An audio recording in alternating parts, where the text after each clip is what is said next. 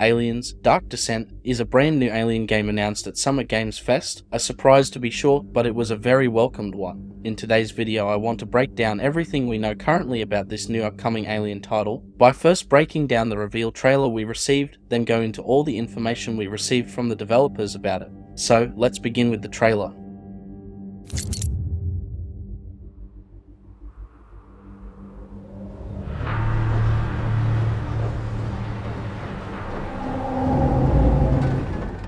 The first shot of the trailer gives us a few pieces of information for the setting and story location of the game. We are introduced to Tantalus Base in the year 2198, setting this story around 19 years after the events of Aliens, taking place a few years before Aliens Fireteam. We see the base and its immediate surrounding structures in a region covered in snow, so either it's set on an ice world or we are looking at the polar regions of it. In the bottom left of the shot we see what appears to be the N577. Being that this game involves the Colonial Marines and is set around 2198, we could see some transitioning from the United States Colonial Marines into the United Americas Colonial Marines, which is a transition that occurred around this era. Sergeant Leo Alvarez of the CM Leth Recon Squad. Our mission was to enter the Tantalus base, locate the ComSat relay, and bring it back online. We found the relay, but there was a problem. Moving on, we are introduced to Leo Alvarez of the Colonial Marine Recon Squad assigned to Lev. Lev being the name of the world the game is set on, I'm pretty sure. Alvarez appears to be giving a debrief about an extraordinary encounter he has had recently. He talks about their mission to bring the Tantalus bases' ComSat back online after being taken down for unknown reasons. Get that door closed now, Private. Close that gate. Nothing gets in here. Ray didn't make it. At least he's in one piece.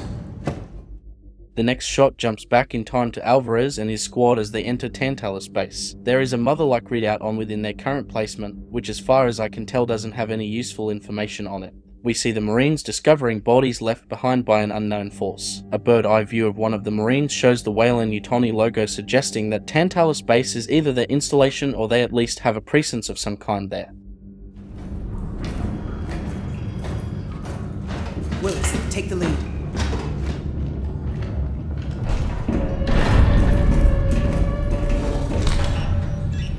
Oh, this ain't good. What we found was... Moving further into the base, the Marines happen upon a structure all too familiar to us Alien fans by now. Fleshy, wet tendril-like vinage and resinous growth that gets thicker the further they go appears and can only signify the presence of a xenomorph XX121 hive structure. Eventually the squad comes upon a lab or testing area of sorts. In one room we can see a module that contains an ovomorph and just above it a Manumala Hydria or face hugger currently attached to a host, with the host appearing to have been a test subject of sorts, being restrained and placed within the machinery. New kind of evil. And it found us first. What the? This wasn't human. Now for the next shot we get one of the most intriguing and exciting things I've seen in a long time in the Alien universe. Aside from what appears to be some green plant life growth in the deepest parts of the facility, we are met from the back by a humanoid looking figure. It is wearing some kind of technological apparatus on its back and around its neck. The backplate has canisters of blue liquid or gas. It's hard to tell for sure exactly what it is. However, the bigger question is just what are these apparatus strapped to? What are these creatures? They appear to be human in origin, possessing humanoid traits. However, they also in addition appear quite ghoulish. While slimmer looking, the creatures appear to have lean muscular tissue under their whitish skin. Parts of their arms resemble that of the texture of the forearms of the xenomorph, and the creature's fingers even appear to be tipped with long talon-like nails. These biomechanoids have face masks on that serve an unknown purpose, and the technological aspects of their body continues to the front side of their bodies, where we can see a hole in their chest cavity where some kind of power core is located. The canisters on their back, this glowing core and the eyes of the creatures all are illuminated by an eerie light blue glow. Retreat! Retreat! Willis! Open fire! Go! Go! Go!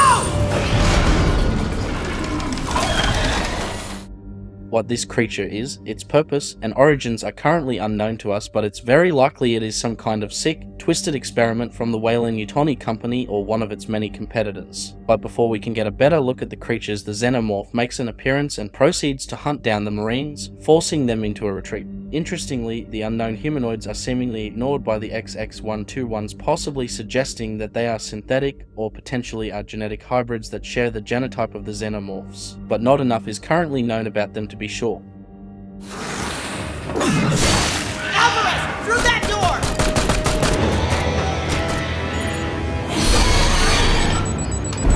Hold that door, Sergeant! Son of a...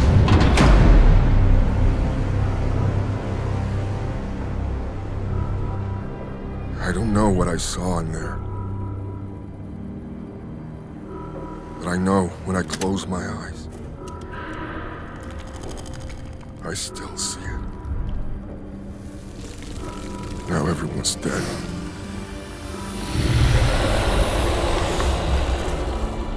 And someone needs to know. As the Marines make a retreat, a sole Marine leaves the others behind out of fear of what he has witnessed. We see that while this final survivor, Leo, has been narrating the trailer and that he is being surrounded by the creatures, recording a final message to anyone who might dare visit Tantalus Station.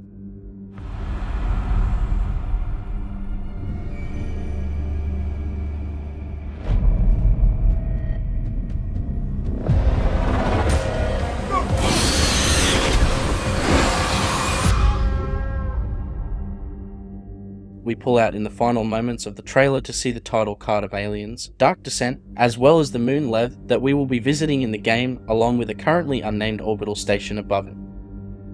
After this, we see some quick shots of the gameplay, which is in the top-down shooter style before the trailer finally comes to a close.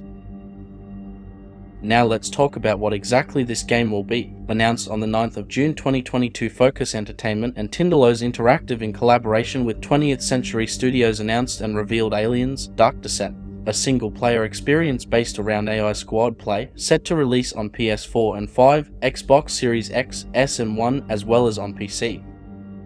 John Burt, managing director at Focus Entertainment, has stated about Dark Descent. The entire team at Tinderlos is dedicated to delivering a gaming experience faithful to the spirit of the Alien franchise and adding its own, never-seen-before elements to this iconic universe. The gameplay we have developed is unique, inspired from our favorite tactical and CRPG games and packaged in nerve-wracking, real-time action. Translating from film to our game, the sheer terror caused by the deadliest species known to man was quite a challenge, but I'm confident most of you will end up in strung-out shape, as Hicks himself would say. Romain Clavier, CEO and creative director at Tinderlos Interactive, said, "We're excited to continue expanding upon the beloved Alien franchise with a deeper single-player story experience thanks to the bright minds from our friends at Focus and Tinderlo." Luigi Prior, vice president at Disney, Pixar and 20th Games, said, "Fans of the franchise should be excited to jump into a new genre experience and a new tactically thrilling gameplay offering, unlike any of our previous Alien game titles." From these statements, we can get that this story will be an original take and outing in the Alien universe. What I'm really excited about is their focus and emphasis on the game's single-player story. From statements made by the developers, you will be able to customize your Marine squad as well as your extensive weapons arsenal, your armor, and add special abilities to your character to help you fight the xenomorph Scourge, as well as the mysterious new threat bred out of the Tantalus base on the moon Let. During your playthrough of the game, you will be able to collect resources to repair the Otago, a stranded spacecraft, likely the Marines' only way off the moon after perhaps becoming stranded there. You can take control of and strategically use your squad to execute complex action in real time. The environment is also persistent and will be likely visited more than once, so closing off doors and unlocking others, and creating safe zones will all go to add a layer of realism to the game, as well as giving you the ability to have a permanent impact on the environments you need to survive within. We are warned to be cautious as death of any Marine in the game is permanent. No respawns in this game apparently, which I think is a good idea and will make gameplay all that more intense and punishing for players' complacency. You'll need to manage your resources, squad health and tactics carefully to ensure your unit remains alive and in one piece, as well as to build up and defend your main base of operations on the moon, which can apparently be grown and expanded over time. On top of the xenomorphs and the currently unknown enemy force seen in the trailer, we are said to be also facing down other enemy types, new aliens, and operatives of the Weyland-Yutani Corporation. So, with the release date has only to this point been stated as 2023, but I think it's more likely than not the release date will be some time later in the year, maybe around the Q3 or Q4 timeframe. But until that time, I will be doing my best to keep you all updated on any developments surrounding this release and any other in the Alien franchise. If you really want to support what we do here and gain a bunch of awesome rewards, consider joining as a Project ACHERON channel member like company representatives, the Sith Lord 906, Lewis Perkins, and Jack Fleming Jr., or like our team members, Raunchy, Ambrosia, and Carl from the Wargame Bootcamp. Until next transmission, this is Project ACHERON bringing the knowledge and the power directly to you.